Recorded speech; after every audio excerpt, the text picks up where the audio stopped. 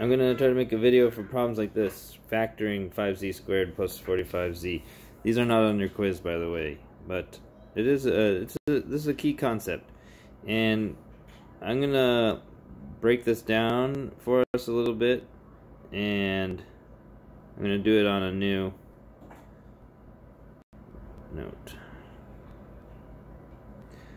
I'm going to do a slightly different problem. I'm going to do 6x cubed. Ooh. It's so bright.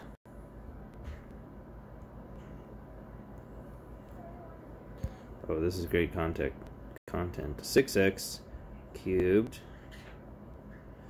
plus 27x squared. Daddy, so how we look at this is the machine that you got for Bennett is holding together with fake squares. Really? Look, we just took it apart. Oh, that's cool, man. Bolts. So 3 times 2 times x times x times x, that's another way of writing 6x cubed. But it's writing out all the pieces that are going into it. Factoring is another word for undistributing. So we're going to pull some things out. We're going to unmultiply them out of there. Let's look at the 27. It is 9 times 3 times x times x. What ingredients are the same? Well, there's a 3 times 3, and there's an x, and there's an x. So that is what we can factor out. We can pull out those ingredients from these two things and park them in the front.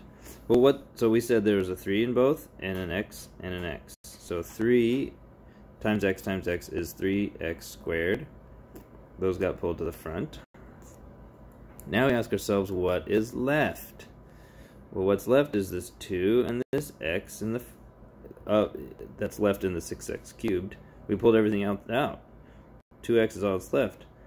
Plus, what's left in the 27x squared? Well, we pulled the entire x squared out. That's out. That's out front now. It's living out here.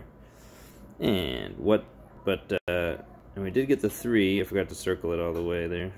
But we did not get the 9. So the 9 is left. Anything else? Nope, just the 9. The 3 is gone, the x is gone, the x is gone. Well, they're not gone. They're represented now in the front.